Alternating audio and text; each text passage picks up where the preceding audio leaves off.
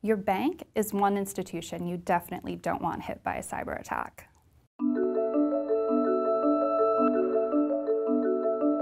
Since financial institutions rely on digital systems, the entire financial sector must regularly withstand, respond to, and recover from digital disruptions and attacks.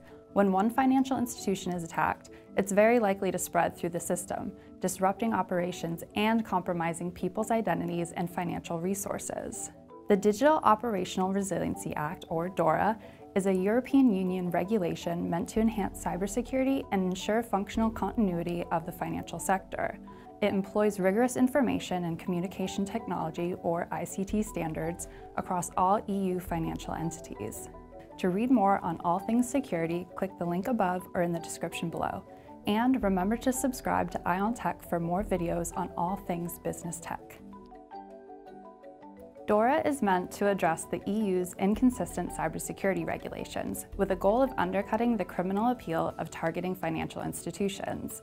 To achieve this, it mandates that organizations do the following: establish risk management plans with clearly defined roles and responsibilities, maintain processes for detecting, reporting, and investigating ICT threats and disruptions, regularly test digital operational resilience to ensure the effectiveness of existing strategies and systems, ensure continuous oversight of any third-party ICT vendors' risk management processes, and share information and intelligence about cyber threats and vulnerabilities with fellow financial entities and relevant authorities.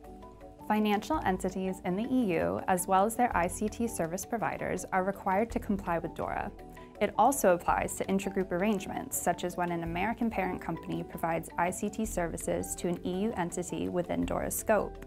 DORA complements the Network and Information Security Directive, also known as NIS2. NIS2 aims to increase information security at companies, but it serves as an unenforceable directive rather than a regulation. DORA is also comparable to the EU's General Data Protection Regulation, or GDPR. While each policy uses similar methods to safeguard data and ensure security, GDPR applies to all organizations that handle personal data, while DORA specifically focuses on the financial sector. Are financial institutions better off with DORA? Share your thoughts in the comments and remember to like and subscribe too.